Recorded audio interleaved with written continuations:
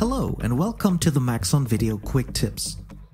This time I would like to show you how you can copy a texture from one channel to another. There are at least 4 ways.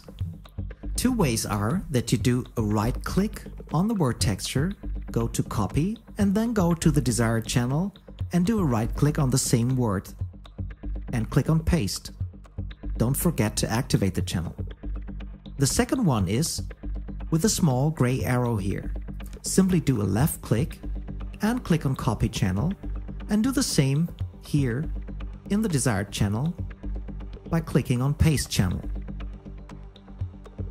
The third way is that if you know the name of your texture, you can simply go directly to your channel, click on the small gray arrow, go to bitmaps, and there you will find all the textures that have already been loaded into your scene.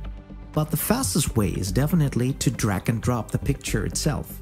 Simply click on the picture, don't release the mouse button, move to the desired channel, for example luminance, and then move back to the gray arrow.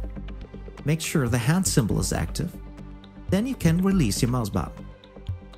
This is a pretty fast way to copy one texture to a different channel. Thanks for watching.